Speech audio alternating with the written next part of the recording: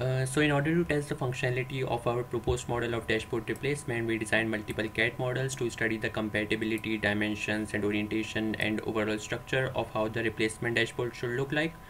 What you're seeing on the screen is one of the models that we designed. So you can see that it has mounting clamps to hold it on the bike. It also have a adjustable mobile holder as well, which can be angled in multiple positions according to the user's need. Apart from this, the second model that we designed look something like this. It too have mounting clamps and is adjustable as well. Um, so we were unable to detail the technical aspects of this model in terms of screws holding and mounting straps. We also didn't make these models of any specific size, since bike dashboards varies greatly in terms of dimensions and size. So we had to sort of create these models to just basically get a good understanding of how we should proceed in designing an actually fully furnished replacement dashboard for a bike.